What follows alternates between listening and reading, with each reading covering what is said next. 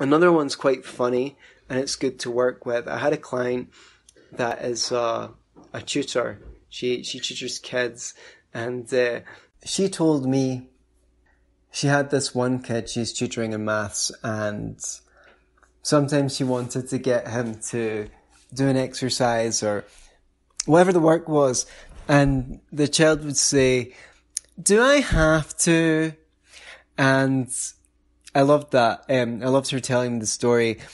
I loved it especially because, well, it's almost like a cliche, but it's like a dated cliche. It's the kind of thing that you'd expect to see in a show that came out, I don't know, 60s or something like that, where the kid's like, "Do I have to?"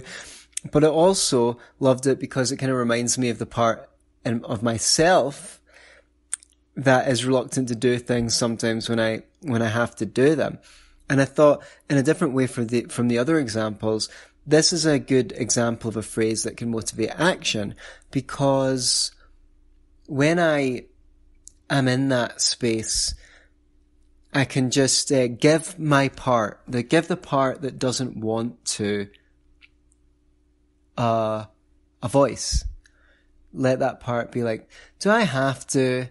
And then the same way that my friend will tutor her child and psychologically help them through the challenge of doing the maths problem or whatever that they don't want to do, it's quite an affectionate way to protest as well. It shows a certain level of familiarity, and it's almost like the child knows that a game's going to take place there where he says, "Do I have to?" It's cute. And then she's going to be like, "Come on, yeah, if you want to learn, you've got to do the thing." So I can kind of treat myself the same way, which is when I have a "do I have to" moment, I can see myself, instead of getting in a fight with myself and seeing myself as the problem, I can see myself as kind of cutely protesting.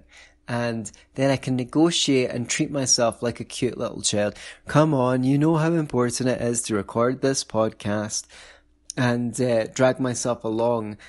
Well, hopefully not just drag myself along, but go, I know I have to do my homework, but at least I'm acknowledging and being affectionate towards that part of myself, rather than the opposite spiral, which is when you kind of feel like you have to flog yourself. You're both the slave driver and you're also at the same time the slave that's being whipped. And neither role is fun. Like, it's not fun having to coerce someone to do something, losing your temper, getting frustrated. And it's also not fun being at the end, receiving end of bullying to motivate your behavior. So I thought that was a pretty great wow moment, and I feel like I can use that, and I even did try it out once or twice with some positive results. Hopefully, making the podcast reminds me to apply it more. So I guess the point of this video / podcast is, what are your handle words? What are your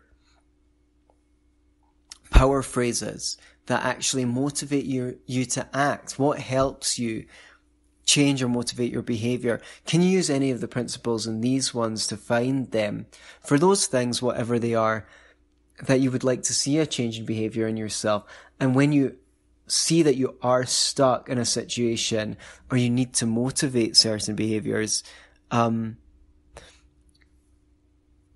you take some time, right? Let's throw a time out here. Let's pause and say, can I work with myself to find a power phrase that's going to help me motivate my own action? So that's the idea for today. Until next time, be yourself, but don't just be yourself. Be yourself and love it.